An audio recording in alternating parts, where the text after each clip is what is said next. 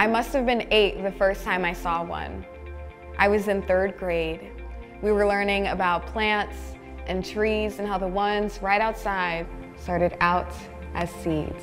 No one ever told me how much of a treasure they were, that they're the backbone of life, our life, that their value exceeds that of a Da Vinci or Monet.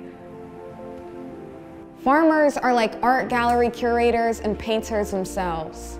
Marble floors soft like soil, peering between blades of grass like a magnifying glass.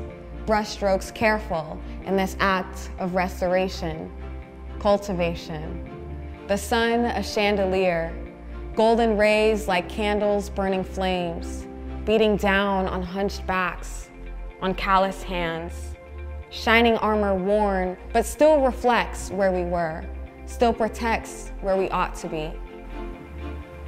In a kingdom of crops, a castle of culture, of community, of your grandmother's oldest recipe that tastes just as it did the first time.